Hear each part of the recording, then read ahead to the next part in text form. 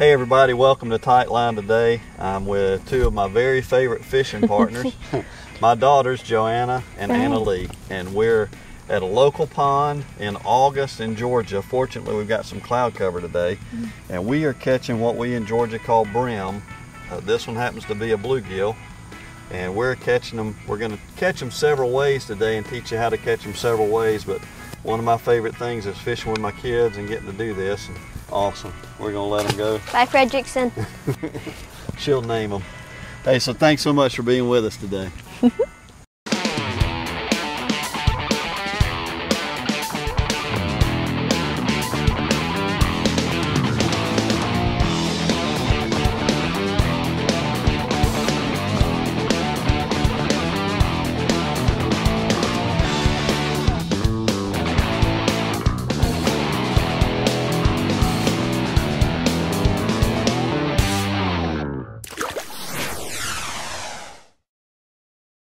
What the heck? What do they feed these guys? Don't always get this big. Look at that. There's a triple. Oh, we came off. But I'm going to come over close to you and show you what this one looks like. And I've got my pliers. It's always important when you're brim fishing to have some pliers with you. You got a big one? Look at that. Now, Joanna, you can see the difference in the color of these two fish.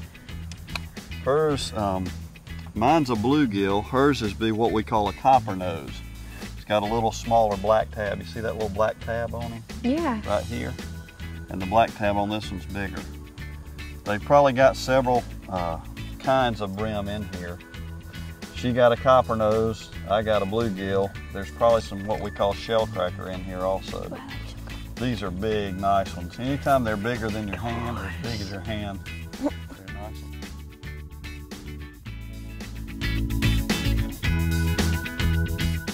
So what I'm using, these guys are using what we call spin casting, the push button, and I'm using a little ultralight spinning reel. They seem to like you better. They like me better? I probably smell a little more like a fish than you do. Good point. Annalee, you may want to reel yours just a little bit faster. Okay. Oh man. Just like that. Yeah, I got one. See how that works? It's tiny! Wait. Well, that's the size we're used to catching. That's the newspaper dude. Yeah. Hey, little and buddy. Here's what the good sign of that is you got big ones and little ones and middle-sized ones here, and we're catching all different sizes. I'm gonna let you take it off because it's 3. And mine are getting hooked really good, and Joanna's are getting hooked really good. Mine got a little hole in it. Got a little hole in it. That tends to happen sometimes when you put hooks in them. What the heck? Look at that big fat one. They feed him beef jerky? I don't think they're feeding them beef jerky. I know one thing, huge. hooks hold them. So Annalee, what do you got there? It's a brim. You gonna name him? This is Georgie. Georgie. She's gonna have to come up with a lot of names before this day's over. Yeah. They like to name them. I've already got Fredrickson the second. So what Joanna has here is it's either a copper nose or a shell cracker. The color of water here makes them a little different color than normal. Normally a shell cracker has some orange right around here, but it also has these spots like this. So it's one of the two, but they're all really big brim, and we're having fun catching them. I think we might be a little competitive here today. Just a little bit. Goal is to catch more than her sister. I got 2. She got 2. How many I you got 3. Oh, 3 to 2. How many have I got? 2? 2. Wait, I might. Oh! I gave you the secret bait. Oh man, you want to try with me? I don't think so. Oh man. Oh my God. You got a nice one. What the heck? Look at the size of He's that. like humongous. Oh, that's crazy. He's got a unibrow. He's got it. Unibrow. That's awesome. And when bluegill start to get this big, they will get a little stripe over their head, or as Joanna says, a unibrow. Wait, why? It's just a coloration thing that happens to them when they get bigger and older. I'm going to bring this around here and show you. Can I hold it, Daddy? What the heck? This thing is really big, probably 3/4 of a pound. And they may actually be bedding. Wow, Joanna, what in the world? She's catching fatties. I am too. Look at these brim. Gosh, this is so much fun. What the heck? I felt a bite. It's not always like this when you go brim fishing, but the beauty of brim fishing is they are a lot easier to catch than bass or other kinds of game fish. So if you have kids, younger or older kids, you know, a great way to have a good day fishing is to go for panfish like this. That's another copper nose, I think. I'm gonna throw him back and help Joanna. I'm gonna let you get this guy off. Make sure you got a good set of, they're actually called pliers. Where we're from, we call them pliers. We do? Well, you probably don't, but I say pliers. I do. And well, that's a nice one, baby girl. That's so cool. What the heck? I'm gonna chuck him back. So how many do you have now? That's 4? I think it's 5. She got 5. I got 2. You got 2. You got to catch up, girlie. Can I use a worm? They like me better with a worm. Hold it up and show them. She wanted to get a new one for her aquarium. So yeah. Right.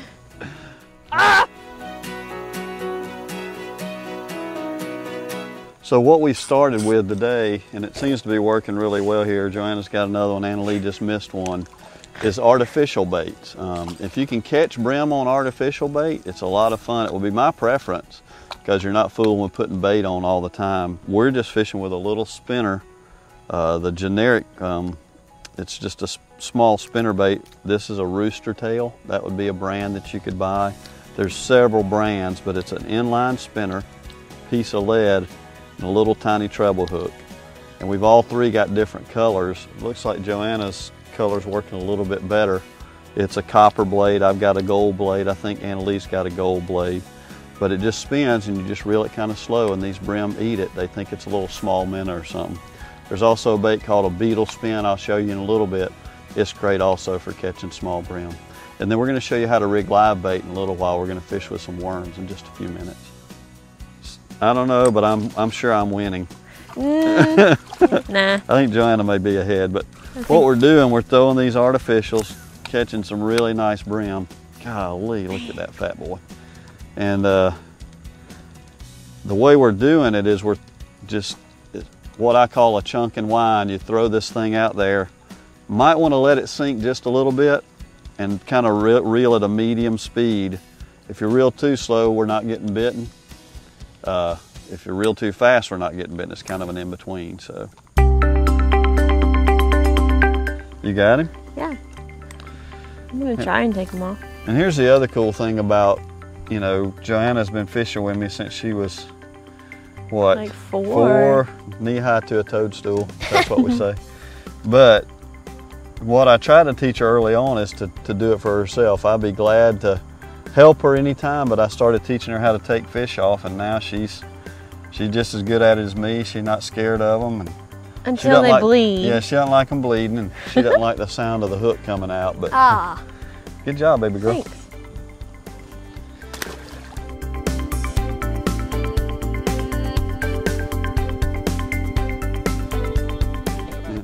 Whoa! You got him. Man, they're huge. Look at the one down there with him. Wait, There's they're trying to with eat him him? down there. They're trying to eat what he spit. Annalee, this is like mahi fishing. We're gonna try to. She said, There was 1 or 2 with it, and Annalee's trying to take oh, advantage look at of that that. bait. Look at that. Golly, this is so much fun. We're fortunate that we have good friends that have good lakes that allow us to come to them. Did I just cross you, Joanna? So Probably. if you have the opportunity to go private places like this, you know, really appreciate the work they put into it, and you know, leave the resource like they want you to leave it. If they ask you to let them all go, let them all go. If they let you keep a few, then keep a few. But really respect what they have, and we just so appreciate our friends that let us fish here, catch big old brim like that. So Joanna has another one. Wait. And Annalee and I are getting beaten badly today. Badly. By her. But that's okay. That's okay. You She's sure? about to go off to college, so we're making it her treat day. Oh, yeah. You got it, or you want me to get it? I told her when we changed to worms. I think there will not be any fish that count. And of course, the bait she's using, we only have one this color. And some days you find that happens. The slight difference in her bait and our bait is we're using gold blades. Her blade is a copper color. And she's probably catching 2 to 1 what we're catching. And the little foil on the skirt's a little different color than ours too. But really, if you're using treble hooks for brim, it's always important that you have a good set of pliers. It makes it so much easier. But good job. That's another really nice bluegill. So here's what we did with Annalee. I asked Joanna, and she was gracious about it, to trade with Annalee and see if it was her speed reeling or if it was the color, and I really think it's the Daddy, color. we're gonna tear his mouth off. We're not gonna tear his mouth off. We'll take him off the hook. So Annalee, first cast, catches one on this one with the copper blade, so we may end up Can I keep this one? letting them trade around some. Or Annalee likes to fish with live bait. We may go ahead and let her do that a little bit. Now, why do you like fishing with live bait better? Because it likes me better. It likes you better? The worms, you mean? Yeah. And you know this how? Because I catch a lot at our house. Okay. But Joanna got her one too. So that means I can keep this one, right? Since you're catching them. But this one is smaller, Dad. This copper color definitely is catching them better.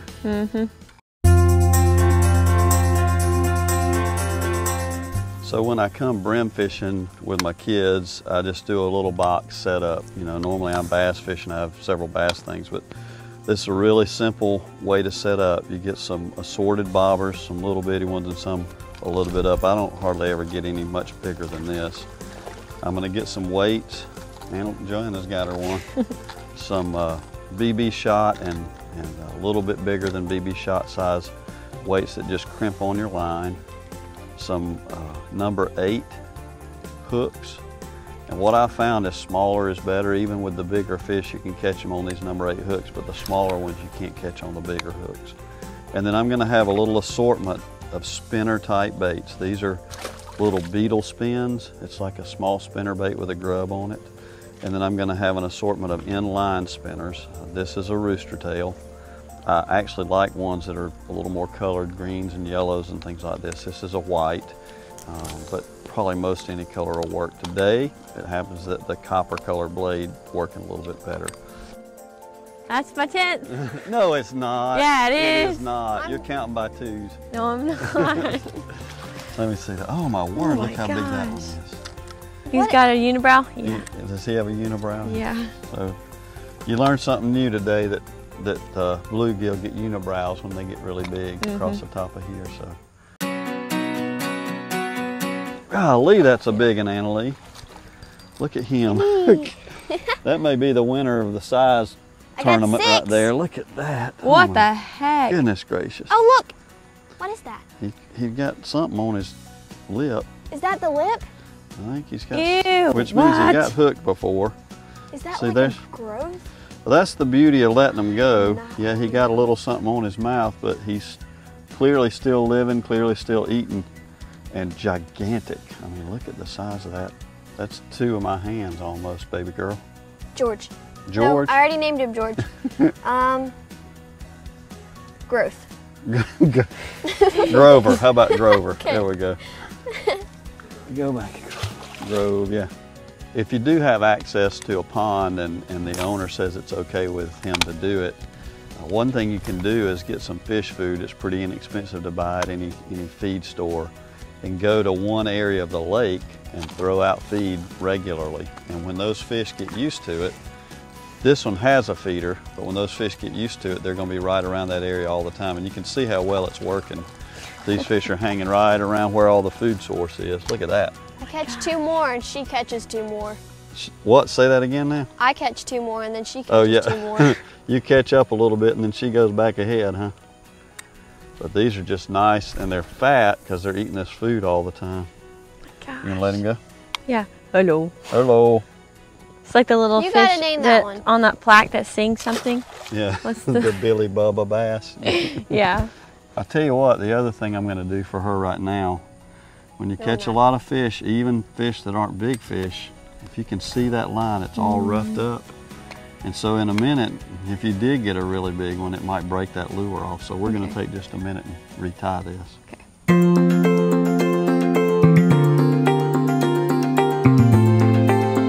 So Joanna's our oldest, and she's been a Christ follower for a long, long time, and I always like to get her perspective on what the Lord's teaching her. She's actually going off to college in a couple of weeks, but baby girl, what's God doing in your life right now? What is He talking to you about? What's He teaching you? Yeah, so I just came back from a summer camp where I got to take care of little middle schoolers for about 2 months, and I had so much fun.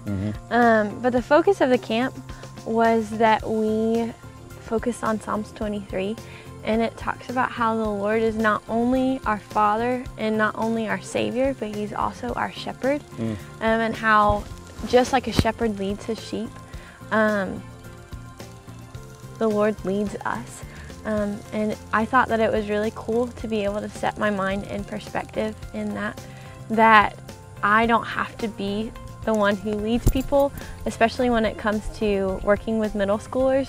You feel kind of responsible for somebody's life for 2 weeks. Yeah. But the Lord reminded me that I don't have to be the shepherd, but I only have to be the sheep that follows Him and points others to Him. Awesome. And then coming home, just learning to depend on Him as my shepherd more and more. That's awesome. So, you know, things we get all wrapped up in life, we need to understand that He's got us, right? Yeah, He does. We tend to, all of us, her age, my age, her age, we get worried about things, but man, He is our shepherd, and He's got us taken care of. Absolutely. That's awesome, baby girl. Thanks. Thank you. Joanna took a little break to eat a snack, and I picked up her rod and caught one. It must still have her magic dust on it or something. But this is just, it's not a lot much more fun than this, catching them every other cast. And when you're catching brim and they're big ones like this, it's just a blast. And it's relaxing. You know, sometimes in the bass fishing game, we get out there and it's all competitive and high pressure and high energy. And man, this is just kick back and fun and really what fishing's all about. So here's my plan. I sent them to eat food, and that really is something to remember when you got kids. Make sure you got food with you, but here's the trick: if they're beating you really bad, send them off to eat, and then you keep fishing. Yeah, sure. And I'm you coming catch back. up in the tournament. You see her. You don't have to have a feeder. You can just grab handfuls of food and chuck it out there, and it works. And you can buy fish food at pretty much any feed store. You got another one? And you see it works. Are you having fun, girl? Yeah, it's so fun. And so far, we hadn't had to pick up a worm. Everything we've caught so far has been on artificial baits. Man, he's hanging by a string. You barely had him, didn't you? Oh! You're doing the la cucaracha. I had a great time fishing today with Joanna and Annalee. It's a special treat for me. It's not something I get to do all the time. So I really, really enjoyed it. I want to talk to dads today specifically. Most weeks when I do my devotion, I'm talking to a wide group of people, but today specifically dads, I want you to listen up to something I want to share with you from God's Word.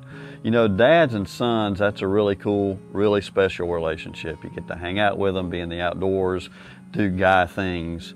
But I want to talk to you specifically about this dad-daughter relationship if you have daughters. It's an awesome thing too. You can share things in the outdoors with them. We had a lot of fun today in the outdoors. Don't look past that just because they're girls. But one thing I wanted to share with you today is that girls need to get something from their dads that only they can get from you as dad. Dad, you need to bless your girls. You need to let them know how special they are. Girls from their fathers need to get their significance in who they are. One thing that we do is we work with a prison ministry and we teach these guys in prison how to bless their children. And it's something that I've tried to do in my life. It's something that guys in the Old Testament used to do for their children. They'd pass along a blessing to them. So my encouragement to you guys as dads today, you see your kids are blessings. The book of Psalms chapter 127:3 says, children are a gift or a blessing from God, and you need to see them as that. and you need to bless them also. So as regularly as you can, with your daughters particularly, tell them how much you love them, tell them how proud you are of them, tell them how beautiful they are, and tell them how awesome they are in your sight.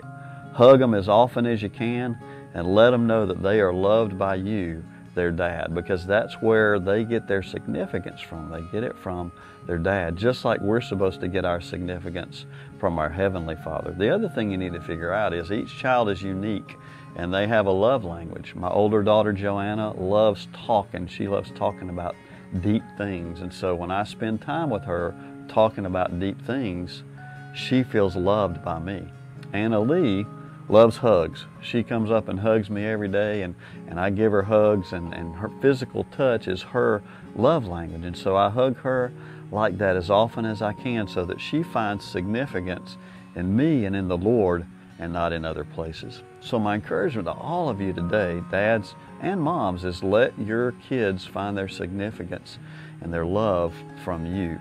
Let them see it regularly, let them hear it regularly, let them feel it regularly. You know, we're supposed to do the same thing. We are actually children of God, adopted. 1 John 3:1 says, "See what great love the Father has lavished on us, that we should be called children of God." What an awesome blessing it is that I am a child of God, adopted through the love Jesus Christ had for me, and I need to find my significance and my worth in Him. Maybe you don't have that because you don't have a relationship with Him. Having a relationship with Christ is just as simple as asking Him to forgive you of your sins, turning from those sins, and asking Him to come and live in your heart and be Lord of your life. Hey, thanks so much for listening today. Okay, so we put on a worm, and as soon as she... That's 10. as soon as she put it out there, and originally her rule was we're going to start over with worms, but now I think she's counting all of them. I know I did, didn't I? But that's a nice one, baby girl. So we're going to teach you how to set up this simple little rig. The first thing you want to do is put your hook on, and we're going to tie a simple knot called an improved clinch knot. So basically, hold the line in one hand and twist somewhere around 6 to 8 times with my other hand. Then there's a loop right at the bottom by the eye of your hook. You want to put the tag in through there, and then it's going to create another loop at the top, and you want to pull that line. Now here's the tricky part. Since you don't have 3 hands, you take both your hands and put the end of the line in your teeth to pull it tight. Just like that. Once you pull it tight, you just cut off that tag end. And then you take this little split shot weight and you put it 3 to 4 inches above the hook, and then use a pair of pliers. I'm bad about using my teeth, but use pliers to pinch it tight closed on your line. And then somewhere between 1 foot and 18 inches, I'm going to just put it right here so you can see how we do it. You're going to put this bobber. Now the important thing about this bobber is you're going to hook both ends. So you start with the bottom end, you just push out with your thumb and get it on the line. And then you hold the bottom with your thumb and push out that top hook. Take it, and it's a little bit difficult, tricky to do, but you take both fingers, that top hook, and then pull it tight. Then the bobber won't slide, and that's what your rig looks like. You're going to want it a little longer than that, but that's what it looks like. So what we're fishing with is a worm called a big red. I like them because they're very hardy. They stay on the hook. So what I'm going to do is I'm going to take him on this little number 8 hook and hook him about 3 or 4 times so that the fish can't quite pull them off the hook. And now you understand why we want to bring an old towel with us. Pull, pull, pull. Atta girl. You stay on? Yeah. Yeah. Tiny. He's a little guy, but he's a guy. I want to put him off. You want to take him off? Yeah. You got it? Mm-hmm. Okay. Oh, And I don't know if you guys are watching what she's doing. I taught her how the fins on the back, if you'll just run your hand down their back and push the fins down, they won't stick you, or you can catch them by the mouth. I got it, yep. Got it? I got it. Throw Ralph back. George Clooney. George.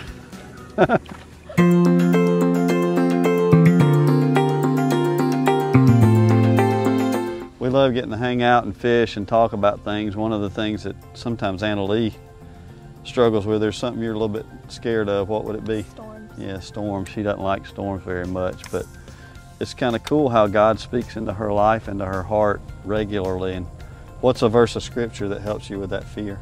Philippians 4:13, I can do all things through Christ who gives me strength. So in a storm like that, you realize that he can help you even through that, right? There's also a song that helps you through that sometimes. What's it called? Total Puedo, that one? No, the one about in the middle of the storm. Oh, in the eye of the storm, you remain in control, and in the middle of the war, you guard my soul. You alone are the anchor when the sails are torn. Your love surrounds me in the eye of the storm. Your love surrounds me in the eye of the storm. And there's times when we have thunderstorms, she'll sit in the laundry room and listen to that. But God really comforts you in that, doesn't he? He's very real to you that way, isn't he? Mm-hmm. Yeah, and he can be very real to you guys also. It's a great lesson. You know, and the Bible tells us that those are the lessons we need to learn. We need to be like a little child. She's not a little child, but like a child, and learn those things that God's going to take care of us no matter what. Even when we're behind in the fishing tournament, right? And Joanna has hers. Next one. What is Oh that? my word. 18. How many? 18. Wow. Preacher count, we call that 20, wouldn't it? He's not coming up. Here we go. It's a great thing for you guys That to one. see too. Just swing them to me. You hear that buzzing. It's called the drag on your reel, Joanna. Daddy, I got one. Royce Bailey Easy Release. There you go. Royce Bailey Easy Release. Man, that's a nice one, Annalee. You gotta do that. And, ooh, and you're catching them on what? A worm. A live big red worm. Golly, that one, I'm hardly be able to get my hand around that one. That's a nice one. Oh, we got a double. I need to thought I can get a triple. Where's my rod? 17. Where's my rod? Oh, I gotta get a triple. I'll keep him in. Oh, you're gonna keep them down there? What you got? Is it a good one? Me? Yeah, I think you got a nice one. Good job, girl. I would Hang take on, this I'll one help. off, but my hand can't fit around it. Okay. Oh my goodness. Holy cow. Tell you what, a day like today, you'd probably rather be at the office answering the phone than doing this. Mm-hmm. Oh, look at that. He's fat. Working on homework. He is gigantic. He looks like a piranha. He looks like a bass. He does actually, doesn't he? So we're getting ready to leave. Who won the tournament? Me, Joanna. Joanna won the tournament. This would be my 23rd. But if we were going by weight, mine might catch up a little I bit. think so. Oh, look at the size. How beautiful is that? Man, if you get a chance to come catch panfish with your kids, wherever you live in the United States, you can catch them. We had a great day today fishing. Actually, just a great morning. We had a lot of fun with two of my favorite fishing partners ever, Annalee and Joanna, my daughters. If you have kids, get out on the lake with them, get out in the woods with them, just spend some time with them and make it be about them and not about you. Man, I love catching fish probably better than anybody, but today I was taking so many fish off the hook, I didn't really get to fish that much, but that's okay with me. I got to hang out with my girls and it was awesome. So thank y'all so much for being with me. Thanks for having us, I Dad. love you very much. I love you too. Hey, thanks for being with us and join us next time.